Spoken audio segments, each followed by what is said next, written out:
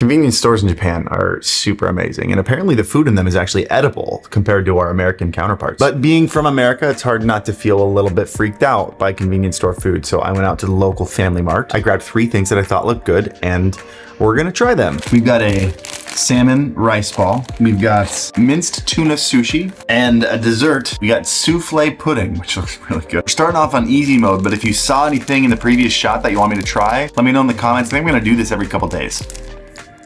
I expected the salmon to be raw on the inside. It's definitely cooked salmon in there. I need some soy sauce though. Oh, that's way better.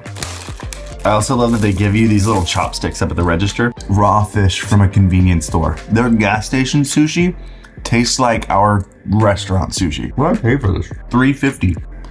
Gotta get the fish out of my mouth first.